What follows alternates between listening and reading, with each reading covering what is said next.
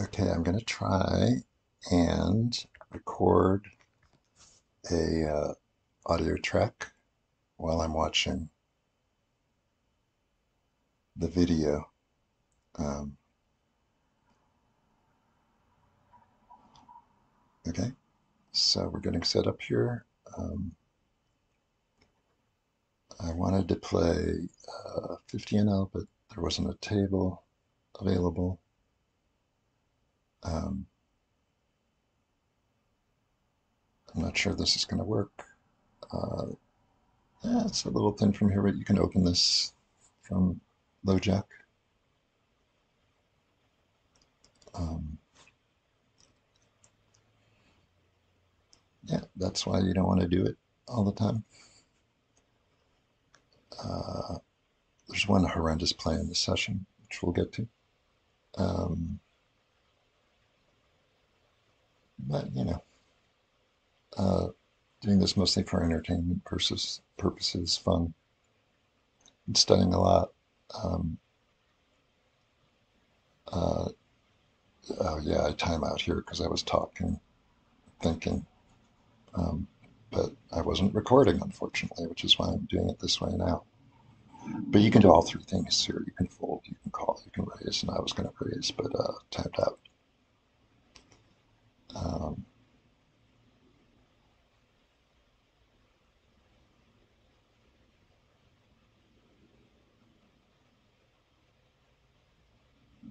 yeah, clear fold. Yeah, um, I'm not sure it's my worst downswing ever, but just in the middle of a downswing, which happens. It's poker, you know. Um, 12 spots in a row where I got it all in with the best hand and lost. It's, that happens. And got to have a good mental game. Um, I have a friend who always used to say, uh, I take the game seriously, but I don't take myself seriously. And I think that's a great attitude. Study a lot, do your best, and just let go of the results. Um, Being properly bankrolled is obviously key too. Um, Unfortunately, right before the big down swing, I had to move a bunch of money out of my bankroll for we had some personal expenses. So, you know, I actually went back down to 25 NL and made it pretty quickly back to 50 and was just about at 100 NL when the downswing hit. Um, and so I'm playing 50 NL. Um,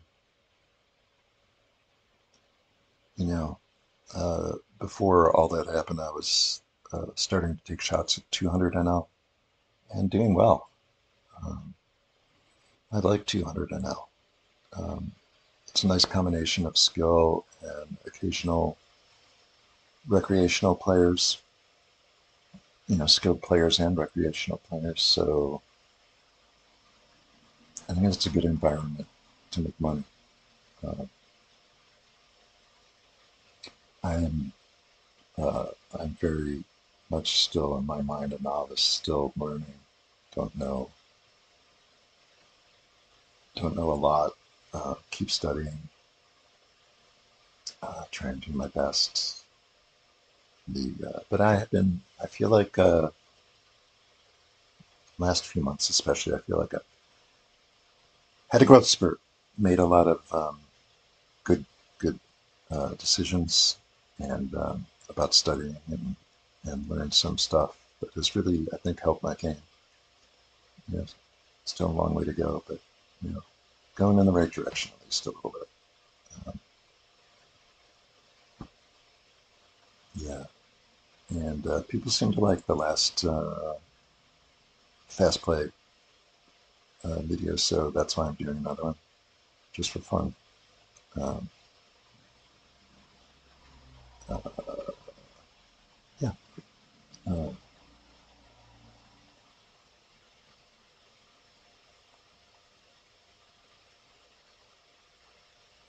it's a fold. No, I'm just not folding. Well, I guess I could raise it if everyone folds to me, but it's hard to. like I said, I was narrating but not recording, so uh, hard for me to think and talk at the same time and play. Um, so I was a little casual. Um, um, Ace Jack offsuit, fine, three bet hand from the small blind. Um, Nothing too complicated here. I'm not even sure I got into any complicated spots that required any sort of analysis. Um, I don't know about anyone else, but I find I rarely see flops in fast play poker. A lot of it action happens pre-flop, so it's important to know my ranges and adjust them.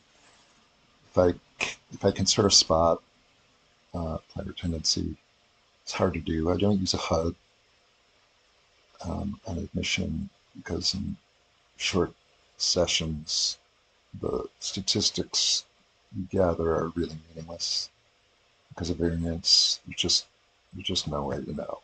Um, you could have a nit.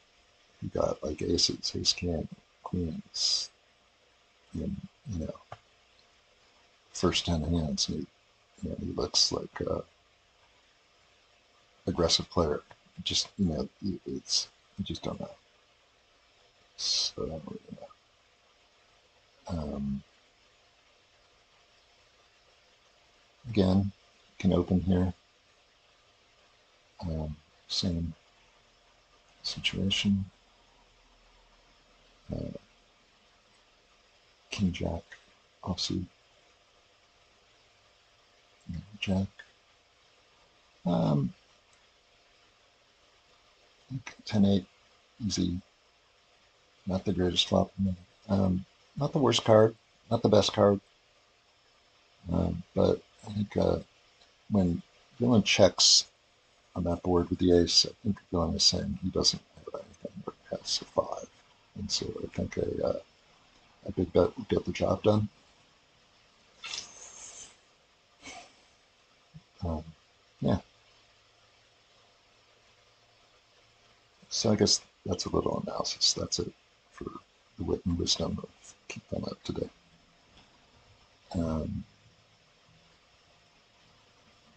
yeah, I guess in my recent studies, I'm just really reminded over and over how important it is to um, hand read. Even, I mean, the marriage of knowing GTO, why different hand values have different incentives and all that and stuff, but then adding hand reading to that, and uh, paying close attention to the action, and I've also been um, employing timing tells, um, especially in the big blind, paying attention to the cutoff and about how long they take before they decide to bet. Um, my three betting range from the big blind is pretty, uh, not pretty, it is polarized. I do a lot of light three betting in the big line, and it works well. Um, yeah.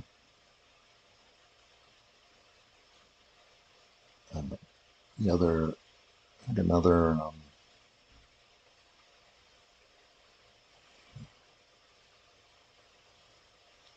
stealing from the button is another place where I think it helps to have a sense of who's in the big mind, obviously, and or population tendencies. I do a lot of population research for admission. I think that is valuable.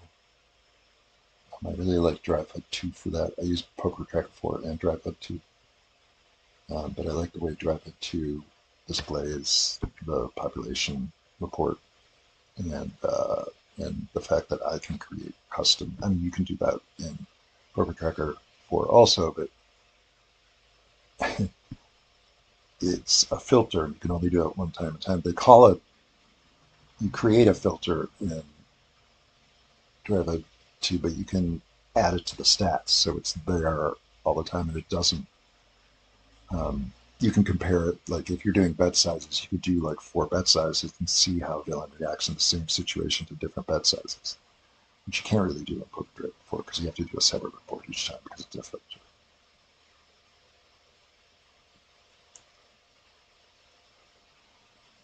That's a pretty good hand on that flop. Um, Ace nine. It sort of plays itself. Don't be scared of the flush. Um, but two pair is not. Um, it's not a full house. So when there's a pair on the board, and you have two pair. You want to be a little careful. Um, More so than the flush, I think. Um, so I don't think the solver would overbet there. I think the three-quarters bet under there's the right size, and the villain will call with worse, and uh, will raise with better, so you'll get out of there without too much damage. Um, yeah, that's one of the big evolutions in my thinking as a poker player. It's not mind losing so much; it's all about losing the minimum. This session is a really good example of that. Um, I'm doing okay, not doing terribly, but there's spots where I have to fold um, and not lose more money, and I think that's really key. Uh, Recognizing those spots and not not being a big scaredy cat, not like not folding to a small raise here, for example, with a queen nine and a king queen eight board, but understanding when uh, if villain makes another generous bet here. Um, you and this is an interesting spot when he bets here because um, you know, or he didn't bet. Okay, if he had bet, it would have been an interesting spot. But yeah, but that's why you call that flop because he's things I know about the ignition population when they see bet too much. Okay? They just do. They range bet on boards they shouldn't range bet. Um, and in their bet size and portrays kind of their thinking a lot. So those are two really important things to pay attention to. Also, they fold too much to see bets, uh, to small see bets. If you bet 25% pot, villain should be calling at 80% of this range. Nobody's doing that, obviously. That doesn't make it automatically profitable, but it's strong incentive to ironically see bet too much. That's probably why pool does it because it works. Um, but I still try and control my c betting frequency. Um, I bet on favorable boards where a range bet is, uh, where I have big equity and nut advantage where the solver would range bet. And I probably bet a little bit more on favorable boards where the solver would have more of a checking range, maybe. Really depends on the texture. But I often do not, especially out of position. Um, you should have a very, very strong checking range. I think that's the biggest mistake I see in pool. And I understand it. It's tempting because pool sees a check as weakness.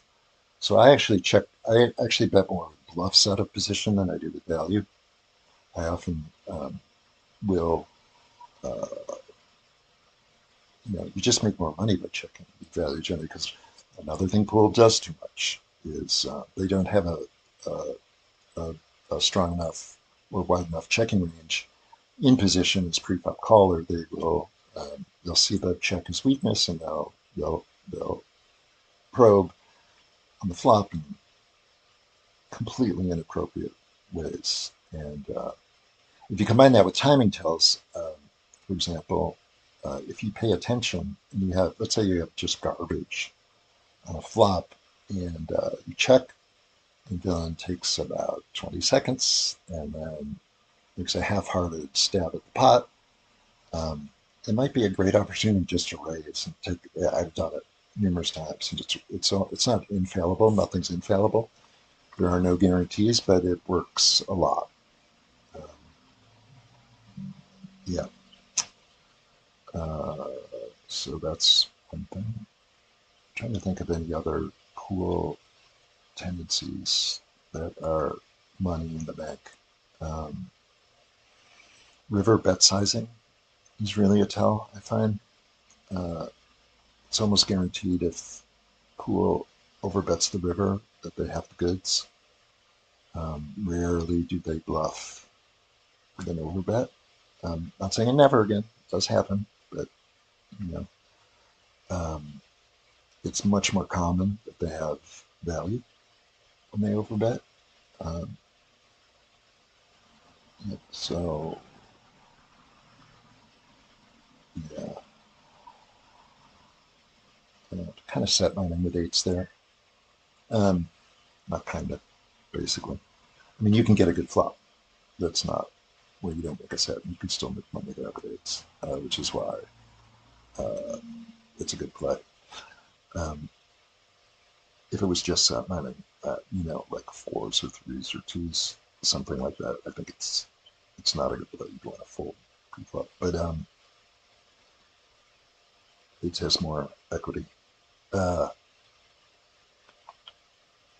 yeah, and you know, if villain's range is unfiltered, in other words, they start with a wide range, and there's nothing in the previous action that strengthens their range exceedingly. Like villain range bets, small, you know, as button and you call, and then they check the turn, and then the river doesn't really hit their range, and you know, um, and uh, you have a good bluff catcher that blocks value and then blocks bluffs, and they're unfiltered, and they take a little bit of time before they bet small on the river. Just call. It's amazing how many times I've won pots like that. Just it's just like yeah, yeah, over bluffing. I think um, in certain situations is another thing. I think one can uh, learn about villains, about pool here and that mission. I think that's pretty common. Um, Obviously, villain does not check raise enough. Although, the higher up you go, the less true that is. And that's true of all these things I'm saying. Uh, Although I would also say that there's definitely more skilled players at 200 NL than there are at 25 NL.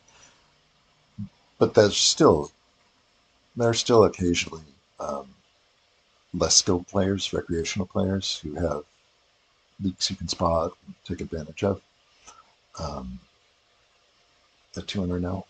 I really like 200 NL. It's just it's fun, and it's fun to play against skilled players who have, I won't call them leaks, but predictable behavior that you can sometimes take advantage of, and then recreational players who have leaks, who you can spot and really punish them, uh, take their money. And occasionally you even get someone who just wants to give you their money. They're so bad. That's rare. I think that's rare at any level, honestly. But it happens. It's nice when it happens at 200 now.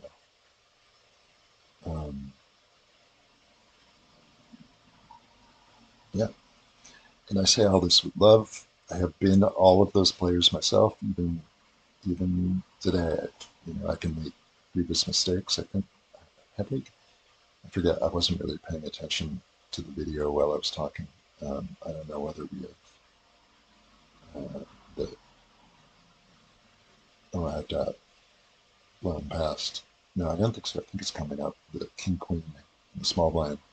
I decided to go for a raise, and it's just a terrible play. It's a bluff catcher out of position, reverse implied odds hand against a um, early position open, and then a min raise from the hijack.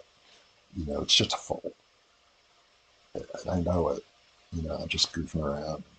Took a wild stab in it. Didn't work, but that's okay. It's you know, so uh, there's some entertainment value, and so I might do a silly thing now and then. Um, at 25, I know. Um,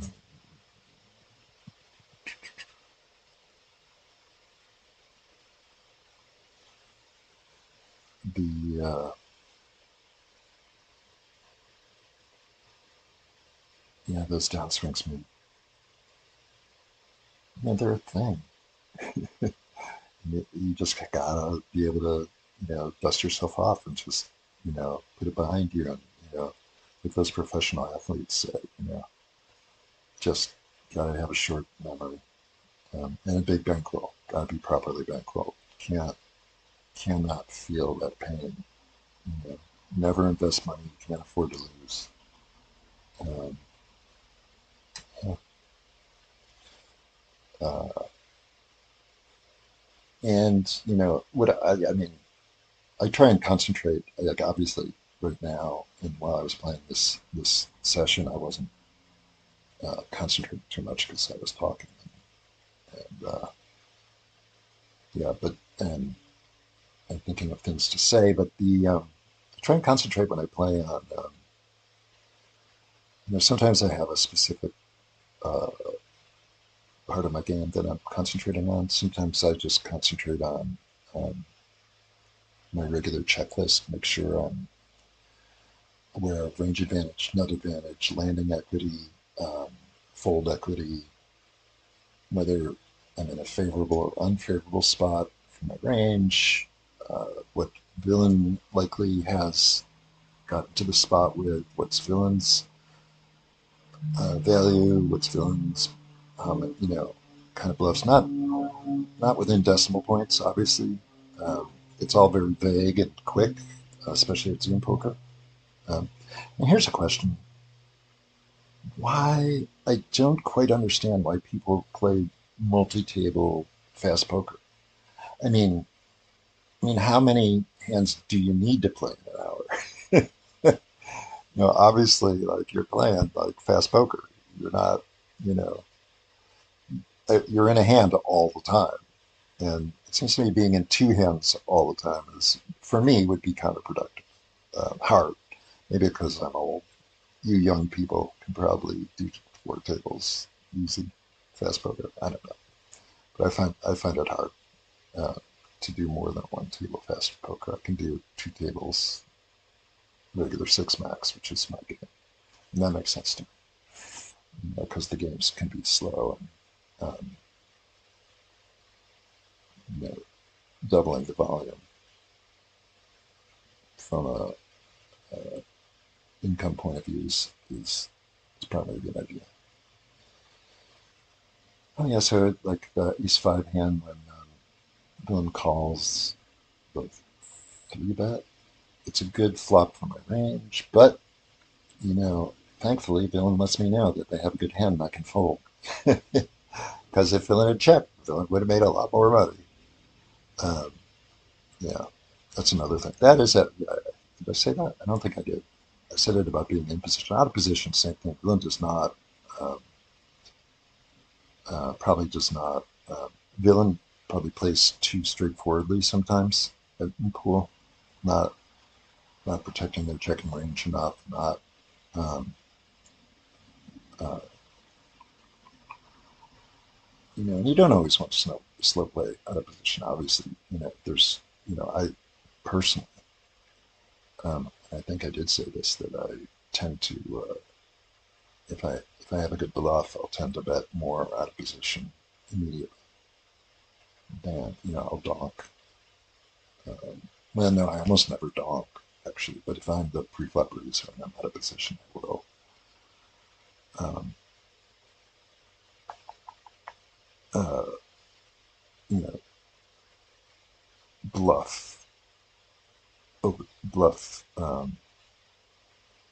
raise out of position, bluff bet out of position um, on the flop, just to put pressure on villain's range. Uh, here's the hand, that was the hand, the king queen offsuit villain. Small bet, min raise, gets to me, fold. Do I fold? No. I decided to be a goofball and go for a big raise and get punished for it. But fortunately, I get punished right away, so I don't lose too much money. Really bad play. Just that's just a fold. Just a fold. You know, that's not what I do.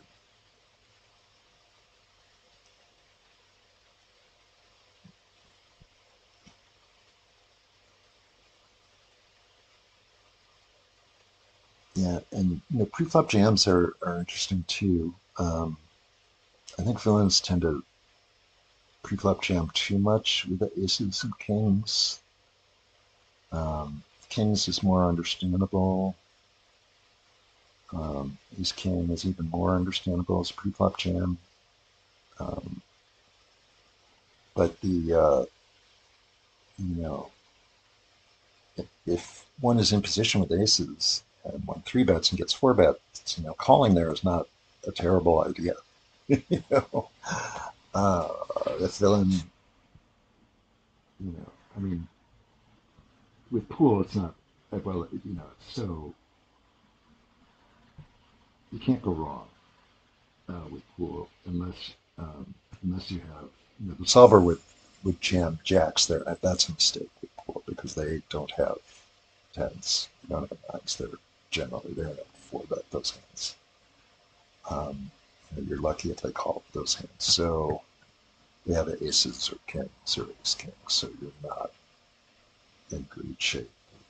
Jacks, you're not even in great shape with queens. Calling in position with queens to a four bet is not a terrible idea against pool. Um, Same with jacks, and you can even, if it's an early position raiser, you can even fold jacks, I think. Um, yeah, to a four bet. Um, yeah, um, but the the kind of rush to get all the money in pre-flop by some players, I think, is a mistake sometimes. Uh, and there's lots of situations where you know um, pool will fold to a jam, and you're not making any money. You're making the minimum. Whereas if you had called and seen a flop, you had a chance to make a lot more money.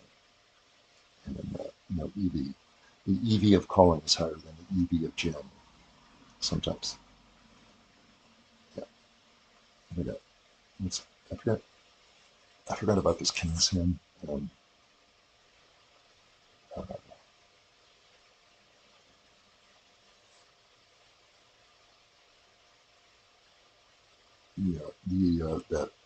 that flop's not the greatest flop, so I think checking there is okay. I think betting there is okay too. It's really close. But villain checks twice. Obviously, we have to bet, and obviously he's going to fold. You because I can't even imagine what they have. Um, and weird, weird for a villain not to stab on the turn there on that flop with that turn card against my three bet range. But yeah, understandable too. If they have like pocket fours or something, but just to show down value. Although they had a force would have straight draw. Um,